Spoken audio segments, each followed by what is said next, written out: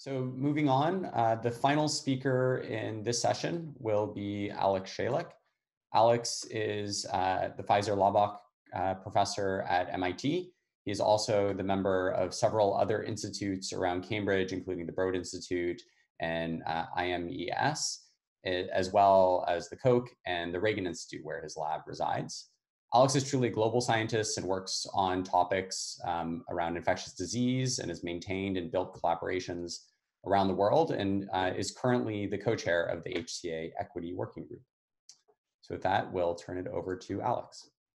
Hi, everyone. I'm Alex Shalek, and on behalf of myself, Musa, Partha, and the rest of the Human Cell Atlas Equity Working Group, it's my pleasure to tell you about some of our efforts to date to try and help advance equity within the HCA.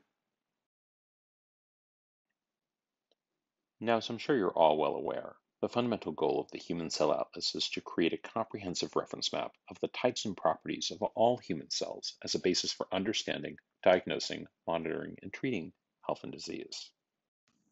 What this means is that the HCA is anchored on egalitarian and comprehensive principles. To build a human cell atlas that's representative of all of humanity, we must compositionally consider how sex, age, ethnicity, geography, and socioeconomic status impact the properties of individual cells to generate a human cell atlas that's representative of all of humanity and equally beneficial for all. So to drive this point home, we all have common ancestry in Africa. We've evolved over time, which has resulted in genomic and phenotypic diversity, which really starts at the level of the cell. To obtain a representative profile of humanity, we have to capture this human diversity. And what that means is that it's necessary for the HCA to ensure the participation of individuals from diverse sexes, ages, ethnicities, geographies, and socioeconomic statuses.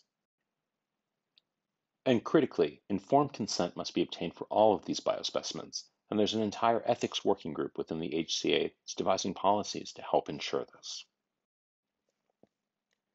But achieving this goal requires more than just collecting biospecimens. It requires being organizationally inclusive, spanning countries' levels of education and training stages, so we can identify and overcome potential barriers to success, create continuity, and also feed off the collective brain power of the global scientific community. And further, it requires being educationally inclusive and touching all sectors of society, both bringing in new minds that want to engage in the scientific activities of the HCA and also educating the general public so that there's a reason and interest to donate samples. Although the HCA is a nascent organization, it's rapidly growing, and there are already over 1,900 members spanning 74 countries and 1,200 institutes. And in Brazil alone, there are 39 members and 22 institutes, as well as a number of other individuals that are associated with the HCA from various countries in Latin America, which is fantastic to see. But at the end of the day, we want to do better. We want to create an equitable HCA, and this means equity not just with respect to representation and participation, but also with respect to benefit from the data. So we want to create a representative human cell atlas, one that samples across sex, age, ethnicity, geography, and socioeconomic status to create a foundational reference that's useful for all of humanity. We also want to foster scientific capabilities and leadership in low and middle income countries, so we enable equitable participation. This is critical to overcome regional barriers and also to generate the best science and to really push forward the technological innovation. And finally, we want to make sure that we're equitable with respect to benefit from data, that things that are being generated from the HCA don't only serve one specific purpose, but they're useful for everybody who's involved and equally so. And this is just an overview of what equity might mean. A more holistic definition might include the concepts of empowerment, open participation, self-sovereignty, shared ownership, engagement, shared opportunity, trust and trustworthiness, transparency, balanced and fair funding, mutual accountability, reciprocity, as well as a number of other ideas. Or if you're a visual person, what we're really trying to do is we're trying to create equitable strategies that enable everybody to participate in the same way, as opposed to trying to treat all of them equivalently. And what we've come to realize is that equity at its core requires empowerment and engagement to enable equivalent participation and benefit from the HCA. To this end, we've really tried to put equity into action, starting off with an initial equity strategy meeting in London with the generous support of the Wellcome Trust and the Gates Foundation that enabled us to convene together 26 individuals from around the world to start to talk about what an equity plan for the human cell atlas might look like. We then performed the first HCA Equity Roadshow in Sao Paulo, Brazil at USP.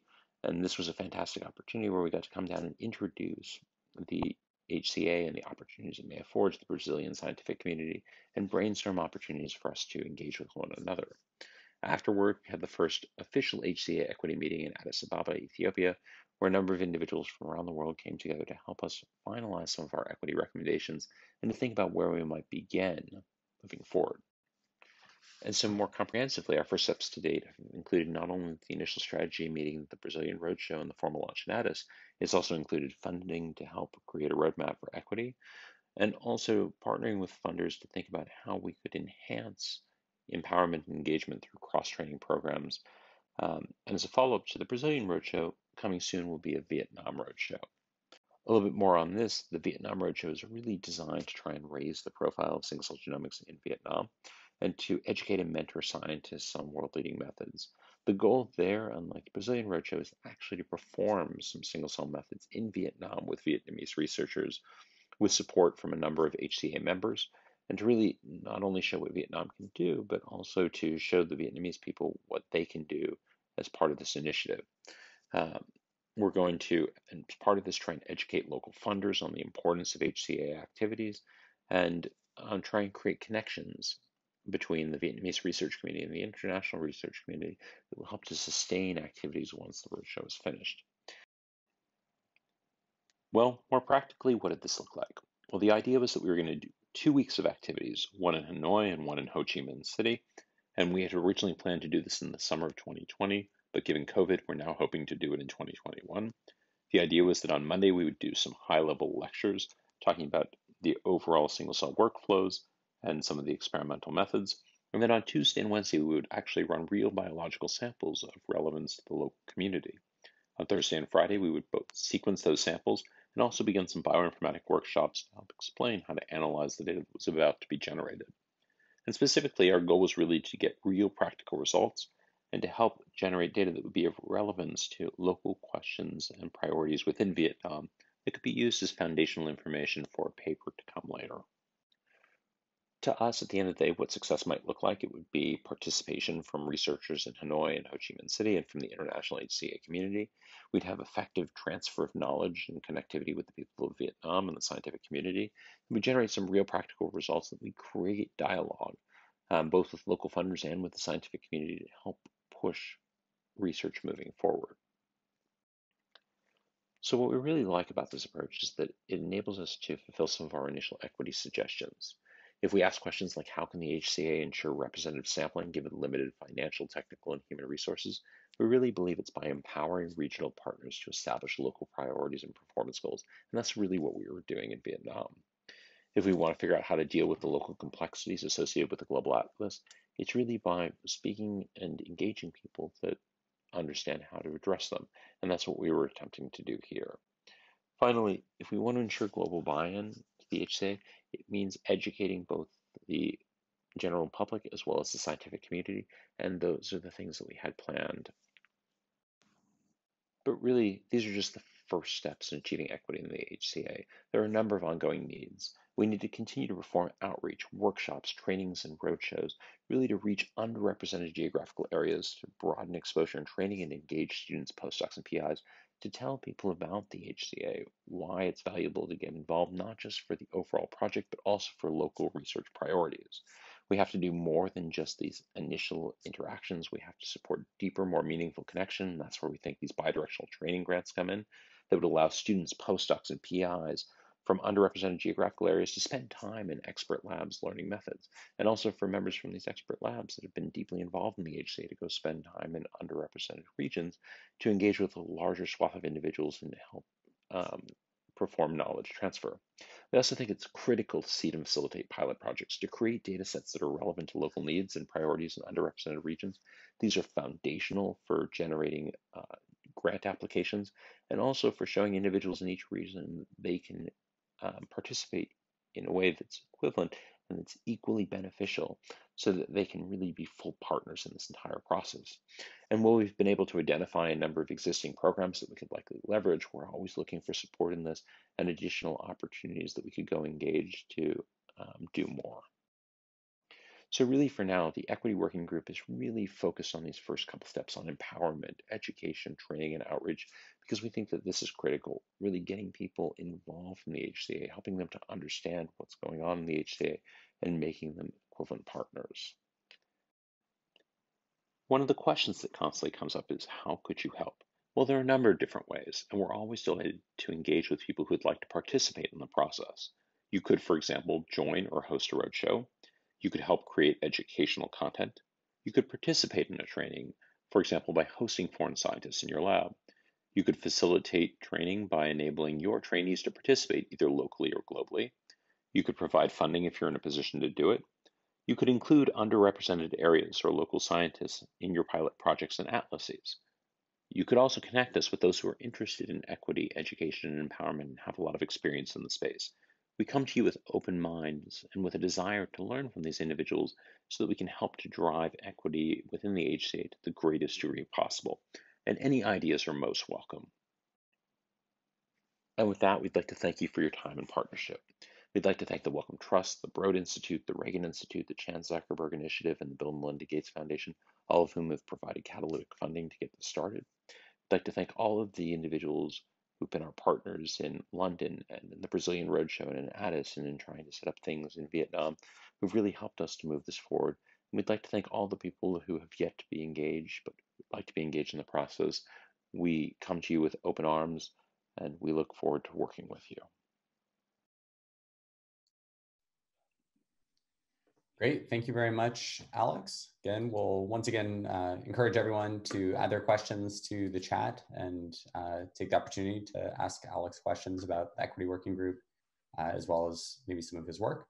So maybe one question to ask Alex is, how can groups get in touch with you and the Equity Working Group? Is there kind of a preferred or efficient way for them to reach out? So it's a great question. You can always just email me directly. It's just my last name at mit.edu, and I will connect you. And there is also an Equity Working Group email that's eqwg@humancell either way works. But please email me, ask questions. We're always open to having those discussions and to connecting people. And if I don't know who the right person is, I will find that person, connect you with them. Great. And then thinking about some of the resources that are out there as more and more become available, do you think that there are certain tools or resources that those that are interested in getting involved in the HCA, whether it's protocols or data, are really particularly good opportunities and places to start in thinking about this sort of work? So it's another great question. And I think that one of the things that we've been thinking a lot about in this time are what are the resources that already exist that we could use to help get people more engaged.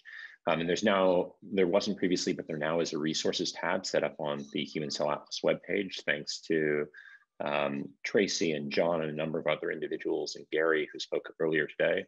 And for people that have materials that would like to add them to that website, please let us know. And for people who are looking at that website who see that the materials that they want aren't there, or that something isn't clear, please let us know, because I think that actually this is a fantastic time for us to create remote educational materials to help support people all around the world. I've actually been surprised by how much we've been able to do with remote education. I was worried that it was actually going to be very ineffective. I'm teaching a class now at MIT, and it's actually surprised me how well it's gone.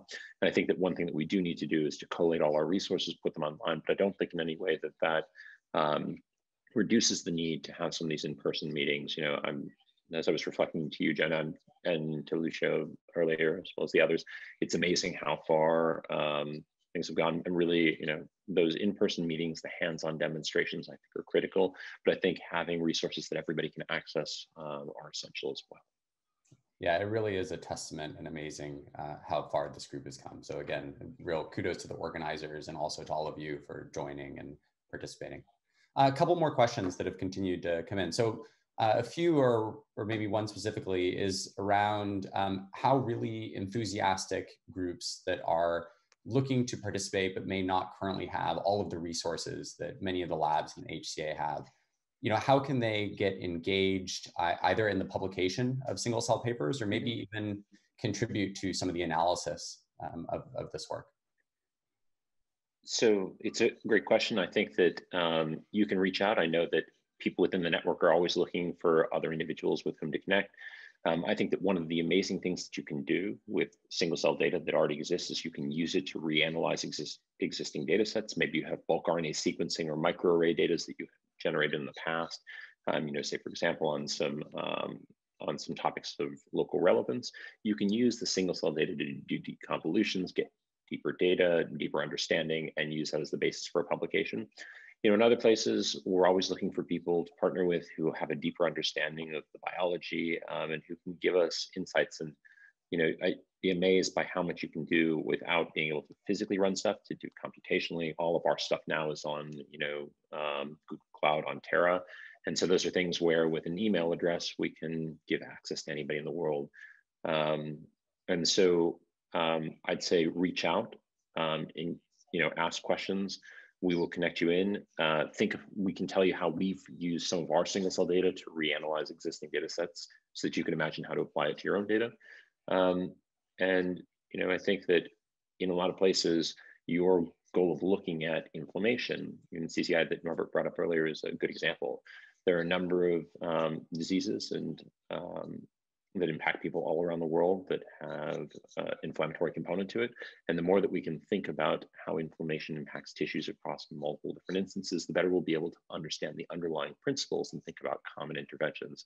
So, selfishly, I'd love to interact with all of you because it actually deepens my knowledge base, makes my science better, and actually leads us to better opportunities to intervene to help restore human health.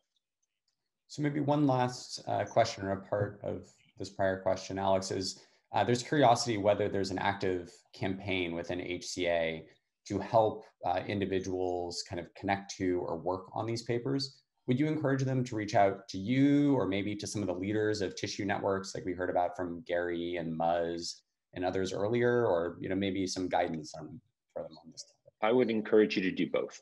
I mean, this is something I say to my students all the time when they don't email people. I'd say, the reason I'm in academia is because I like interacting with students. I like interacting with scientists. I like being part of this community.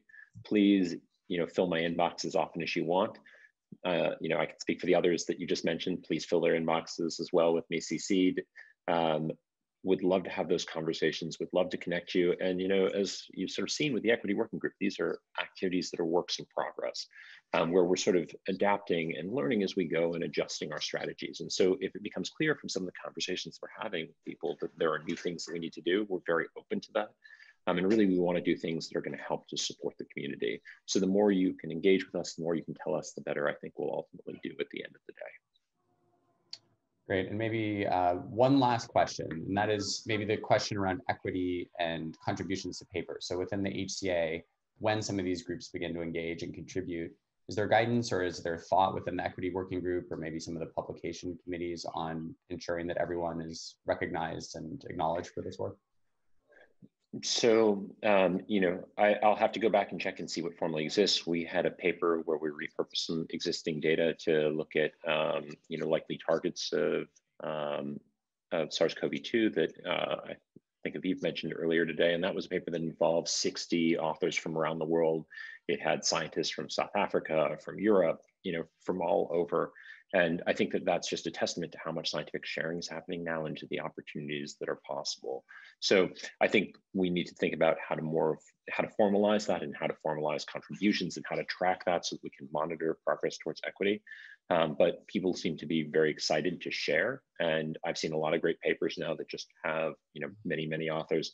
And I think it's really a testament to what we can do when we work together as a community.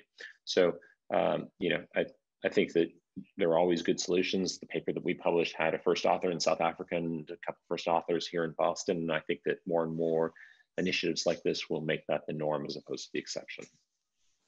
Great. Thank you very much, Alex. So that concludes the session. If we're all in person, I think I'd ask that everyone give all the speakers a round of applause. So thank you again for a series of excellent talks.